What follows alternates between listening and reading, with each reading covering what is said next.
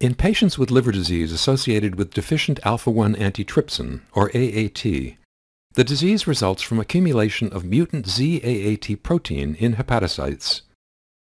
A new study examined whether Fazirsiran, an RNA interference therapeutic, could reduce liver concentrations of Z-AAT in patients with AAT deficiency-associated liver fibrosis.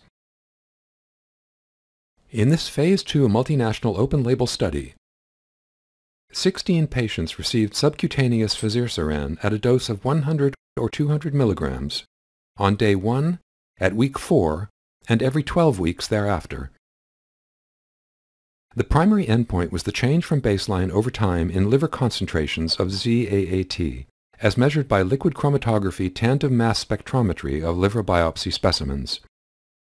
All 14 evaluable patients had reductions in Z-AAT liver concentrations at week 24 or 48, with a median reduction of 83%. In a secondary endpoint, large reductions in serum concentrations of Z-AAT were also observed at week 6.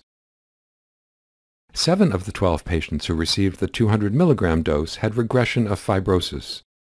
2 had progression of fibrosis.